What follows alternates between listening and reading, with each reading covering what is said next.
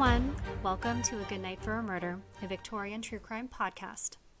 My name is Kim, and while researching stories for this podcast, I realized the content was skewing heavily towards violent crimes against women. And while those are important stories to tell, I wanted to make sure I was bringing a variety of topics to the table. And that's when I came across the story of a Victorian doomsday sex cult.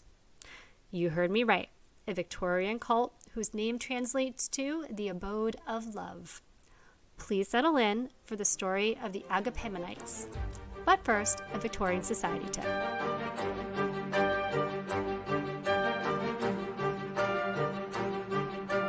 To us today, it may seem like the Victorians were morbidly preoccupied with death. But in reality, the Victorians lived alongside death. Of course they thought about it a lot. So much so that they developed an elaborate extended rituals and customs for every step of the funeral and mourning process. These rituals are what gave rise to what is called the Victorian cult of death, or a culture of death, that everyone was indoctrinated to. I will now share a few pieces of mourning etiquette from the Victorian cult of death. No member of the immediate family of the deceased will leave the house between the time of death and the funeral.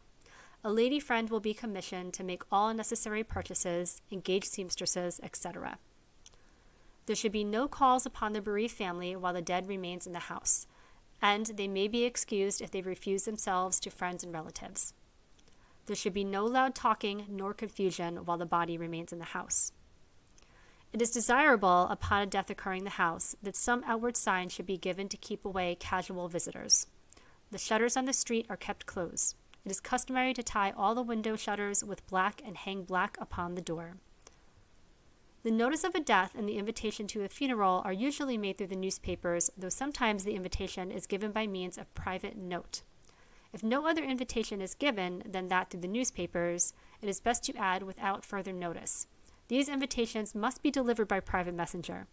Whether other invitations are sent or not, notes must be sent to those who are desired to act as pallbearers. It is custom to send upon the occasion of a death to relatives and friends cards deeply edged in black, upon which are printed or engraved the name of the deceased, with his age and date of his death. These cards are immediately acknowledged by letters of condolence and offers of assistance. Those who wish to show themselves strict observers of etiquette keep their houses in twilight seclusion and somber with mourning for a year or more, allowing the piano to remain closed for the same length of time.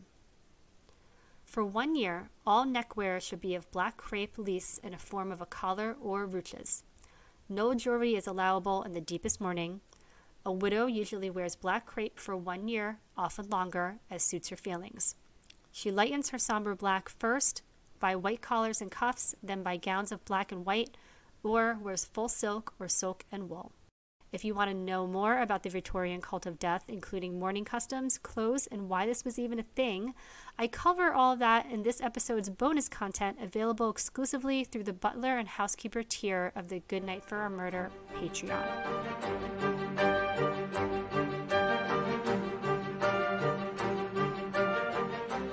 This story starts with Henry James Prince, who was born in 1811 in the city of Bath in England. His family seemed to be fairly well off, owing much of their wealth to the owning of slave plantations in Jamaica. I know we're off to a terrible start already. His father died, though, when he was about 5, leaving a considerable inheritance to his wife, who would continue to raise Henry on her own with the help of a lodger she took on named Martha Freeman. Young Henry became an apprentice to a Somerset apothecary at the age of 14, then shortly after began studying medicine at Guy's Hospital in London. In 1832, he became a licentiate of the Society of Apothecaries, which, as far as I can tell, means he became a pharmacist. And he also became residential medical officer of the Bath General Hospital. So he wasn't stupid, he wasn't lazy, but only about 3 years into his career, he suffered some health problems that forced him to undergo some sort of operation. After this, practicing medicine was just too strenuous for him, and he left the field. At some point during his career in medicine, he also underwent what I could only find described as an evangelical conversion experience. This is what prompts him to begin studying ministry at Lampeter Theological College in Wales in 1837. While here, he surrounds himself with a group of like-minded religious enthusiasts that come to be known as the Lampeter Brethren. So, These are the early days of what will go on to become essentially a doomsday cult with Henry James Prince as their leader. It's a tale as old as time, right? The end is near, and Prince alone knows the secrets to salvation, and he can lead you there if you let him. You'll have to give up all of your worldly wealth and possessions directly to him, and he will cleanse you of your sin through the Holy Spirit, who he embodies by making the sinful act of sex divine. In other words, if you sleep with him, you'll be purified and guaranteed to get into heaven when the second coming of Christ finally happens. Sounds crazy, right? Well, these individuals who become cult leaders have this very unique gift of being exceptionally charming and persuasive while instilling this sense of trust in themselves. Fear of the unknown, just like today, is paralyzing to people. And if someone can convince people that they know all the answers, people will latch onto that and not look back. Most of Prince's followers were young women, and in a society that didn't offer many options beyond become someone's wife or become old and sad because you weren't someone's wife, signing on with Prince gave them another option. Prince would arrange spiritual marriages with male followers, meaning the marriages were celibate. And again, if you didn't want to be married off to pump out babies, it may not seem like a bad deal. And these men who were devoted to Prince got to be surrounded by lovely women and benefited from the riches Prince acquired from his followers. So, in 1838, Prince marries Martha Freeman, the older female lodger that lived with he and his mother while he was growing up. I mean, maybe they were in love, who's to say, but more likely it was a strategic move on Prince's part to gain access to her money. She also came from a family of Jamaican plantation slave owners. So Prince finishes his schooling, and the next step is for him to be assigned as the curate to a church, meaning he'll lead the congregation. And the vice principal of the college he attended contacts the Bishop of Bath and Wells directly and is like, hey, this guy he's kind of a lot. We've got to place him somewhere far-flung. So he gets sent to become the curate of Charlinge and Somerset, an off-the-beaten-path, quiet, rural location. He is to work alongside Reverend Samuel Starkey, but Starkey is not well, and when Prince arrives, he pretty much has the run of the place. Attendance at the church was low until one service where Prince suddenly loses control of himself and starts bodily flinging himself around the church, prophesying, speaking in tongues, becoming seemingly possessed with the Holy Spirit. Word gets out about this, and the next week, more people turn out for church. And again, the same thing happens to Prince. In fact, it happens week after week, and the congregation continues to grow. Reverend Starkey, who is supposed to be mentoring and guiding the new curate, jumps on board himself and becomes one of Prince's most devoted followers. In fact, after Prince's wife Martha dies in April of 1842, Starkey says, "Here, marry my sister," which Prince does a mere 5 months later. So as more and more members of the congregation start to put their faith in Prince, he divides the congregation into separate services for men and women. Then he divides them again into the sinners and the righteous. The demographic of the righteous was mostly all wealthy or single women. By this point, most of the attendants had accepted the fact that Prince was in fact himself the embodiment of the Holy Spirit, and he was already contracting spiritual marriages amongst his followers.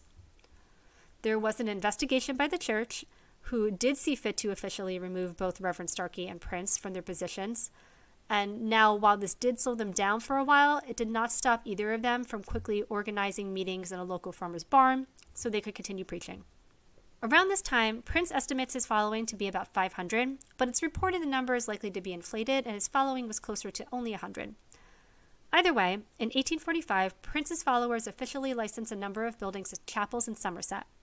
And they built a chapel at Spaxton within sight of the church where Prince first started preaching. Prince directs his followers to turn the chapel at Spaxton into what we would describe today as a compound. He names it Agapemonites, meaning Abode of Love in Greek. The grounds included a 20-bedroom gabled house with turreted bay windows, an attached chapel, a gazebo, stables, cottages, and landscape gardens that they called, can you guess what they called their gardens? Eden.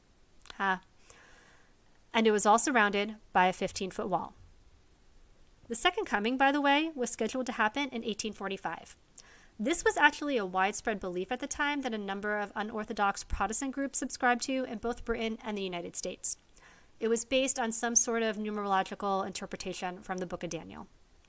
So they built their compound and they wait. Also in 1845, Prince has made an impression on 4 sisters from a family named Nottage. The sisters were Harriet, Agnes, Clara, and Louisa. They all decided to travel to Agapemonites, where immediately upon arrival, Harriet, Agnes, and Clara were married off to 3 of Prince's leading clergymen. The 4th sister, Louisa, had not yet arrived. In true cult lifestyle fashion, the sisters were effectively cut off from their family and had not been allowed to contact anyone to inform them of their marriages, which all took place on the same day in July of 1845. Now, Harriet and Clara fell in line with life behind the walls at Agapemonites and reportedly lived happily in their spiritual marriages for many years. But Agnes quickly became disillusioned with the whole scene and wrote to her sister Louisa, warning her not to come. But Louisa ignored her and turned up at the doors of Agapemonites anyway. Prince welcomes her with open arms and puts her up in one of the cottages within their walls until he can find a suitable spouse for her. Meanwhile, the sister's mother, Emily, is beside herself, having effectively lost 4 of her girls now to whatever the hell is happening in Spaxton, and she sends her son, nephew, and son-in-law from another daughter's marriage to extract Louisa before it's too late. Despite everything about Agapemonites being designed to keep outsiders out, the 3 men manage to enter the compound and find Louisa, and they essentially abduct her. And she does not want rescuing. She fights and screams the whole way, and they bundle her off into a waiting coach and bring her to the brother-in-law's villa in London, where she repeatedly insists on Prince's divinity and expresses her will to go back. This is when her mother, Emily, has Louisa certified insane and has her committed to Moorcroft House Asylum in Hillingdon. The entire time she's there, she insists up and down that Prince is the holy reincarnation and God will punish them all for what they're doing to her, while she will be saved for remaining devoted. She spends about 2 years there, and then she escapes. Prince sends members of the congregation to try and meet her and bring her back to them, but she gets picked up by asylum officials first and is brought back to the hospital. Finally, Prince makes an appeal to the Commissioner of Lunacy, who declares Louisa to be sane, and she is released in 1848. Louisa then heads straight back to Agapemonites, where she immediately transfers all of her money to Prince, and then she sues her brother, cousin, and brother-in-law for abduction and false imprisonment. And she wins, plus damages. Louisa remains at Agapemonites for the rest of her life, though she was never married. Prince did use some of the money from Louisa to increase the height of the walls around the estate and purchase 2 bloodhound dogs to help stave off future kidnappings. Eventually, after Louisa's death, her brother, who was the executor on her will, sued Prince in an attempt to recoup the money Louisa had given him, and they got the last word because they won. So you may have noticed by now that 1845, when the Second Coming was supposed to happen, has come and gone. What happened? Prince tells them that the gates of mercy had closed and now all they had to do was wait and they would be saved. Inside Agapemonites, Prince's followers, who had increased from roughly 60 to about 200 within the past few years, and who had come to call him Beloved or the Lamb, worked day in and day out on the property, tending the gardens and maintaining the house. Prince held all the wealth, no one was paid a penny for their work, and he surrounded himself with the most attractive women to attend to his personal needs. And no one questioned him. That would be as egregious as questioning God himself. Fully buying into his own bullshit as well, Prince had this idea that as the physical manifestation of the literal Holy Ghost, it was his responsibility to transmit love from heaven to earth, and he would do that by having sex with virgins. Trigger warning for sexual assault here. Now, I have no doubt this is not the first time Prince did this, but it seems to be the most publicized occurrence, and you'll see why. At one point, he engaged in the public ceremonial rape of a 16-year-old girl named Zoe Patterson on a billiard table in front of his entire congregation. People said she seemed hypnotized as chapel organ music played in the background and hymns were sung. I am sure she was drugged, not hypnotized. Prince stated that he was the Holy Ghost and he couldn't possibly impregnate anybody. He believed he was only purifying them. But just like he was wrong about the end of the world in 1845, he was wrong about that too. and 16-year-old Zoe Patterson fell pregnant. Prince denies the child, calling her a devil child, and this sheer blasphemy and hypocrisy seems to wake up a lot of his followers, and a number of them leave. Despite Prince's horrific treatment of Zoe and her child, Zoe becomes a prominent figure in the Agapemonites and becomes known as the Bride of the Lamb. One of multiple brides, that is. And her daughter, who is named Eve, grows up in the community and goes on to take on a prominent role within the church herself. The press, by the way, as I'm sure you can imagine, loved the Agapemonites. The information and gossip that leaked out from behind the walls supplied them with endless headlines. And the secretive nature of them only made them that much more alluring. On occasion, though, when outsiders were admitted to the compound, they came away with stories that painted a picture of kind of a crumbling, aging population. Their day-to-day lives didn't even seem that religious anymore. They were just shut up in there, playing pool while pretty girls lounged about. And one time, they'd been on a mission, but now they were just stagnant and sad. In 1896, Prince commissioned the building of a new church in Clapton in North London that he named the Ark of the Covenant. One of the first preachers he appointed there was John U. Smith Pigott, who was an ordained Anglican priest. The fact that he was ordained kind of lent a little bit more credence to his sermons, which were of course threaded and undermined with Agapemonite ideas.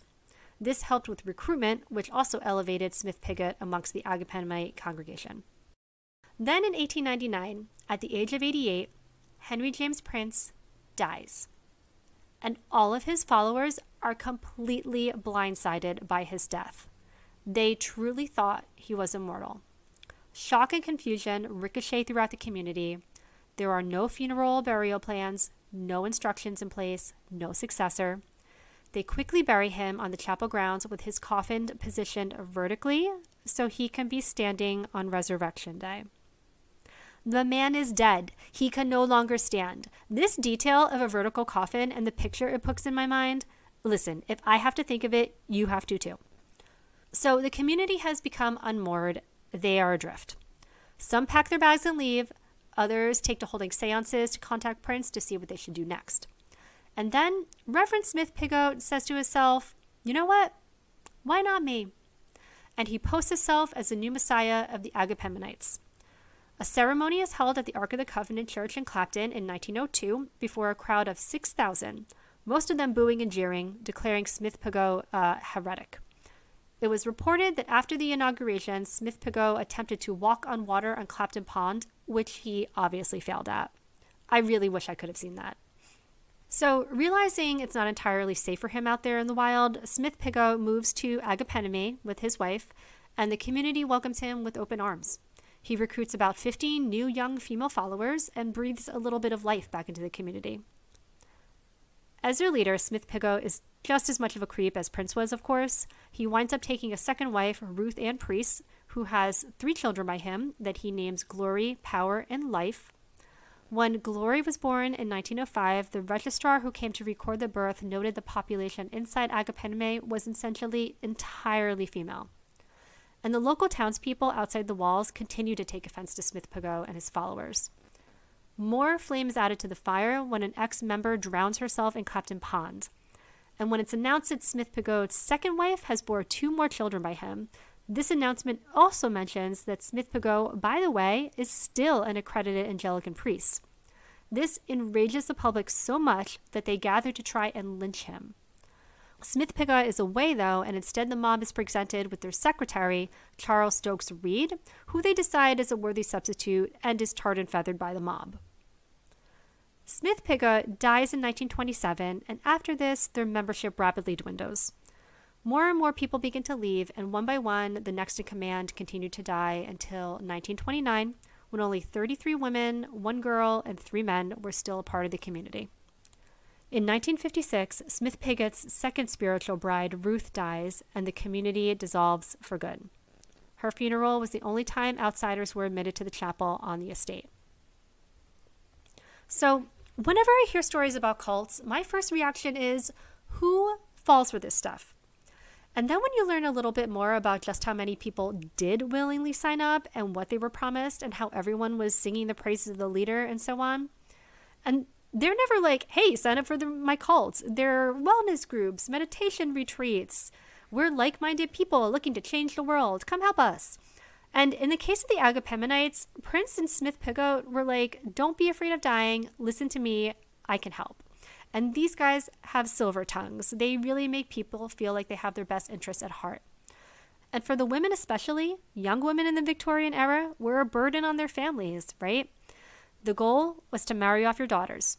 In fact, a father would pay his daughter's husband for taking her off his hands. That's what a dowry was. Because women were burdens, we couldn't work really. We had to be kept. So, you got to unload these daughters ASAP. Better find someone just good enough or otherwise burden your own family for your entire life.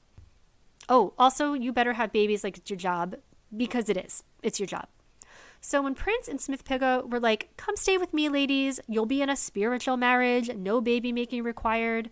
You'll live in a nice place. We have nice food. We'll just wait for the apocalypse. But don't be afraid. I taught to God and you're a good one, so you'll be saved. Just come on down. Yep, just sign over your savings to me so we can build this house. We have nice gardens. Come on. Or at least I imagine it went something like that. Now, I am in no way condoning or making excuses for any of these leaders. They did exploit a lot of people in some very disgusting ways. But it sounds to me like people lived there very comfortably and happily for a long time. If you want an interesting perspective on this, there is a book by the granddaughter of Smith-Piggot, whose mother was one of the illegitimate children fathered through the holy purifications that Smith-Piggot practiced. The book is called Abode of Love, Growing Up in a Messianic Cult by Kate Barlow. Kate and her sisters grew up at the Abode of Love in the 1950s, though by that time the group was very much in decline, and to young Kate it was just her home that happened to be a giant mansion with a bunch of old ladies living there. The old ladies were the last of Smith-Piggot's followers. She, of course, grows up to uncover the history of her family, and it's quite interesting. So what do you guys think? Do you think this was an opportunity for women to choose the lesser of two evils, or were they just all crazy? Or would you have yourself moved into the Abode of Love?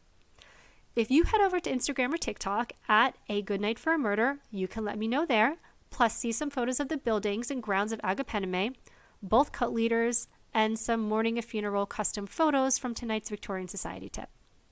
You can also see the photos and all source links in the episode blog on my website at agoodnightforamurder.com.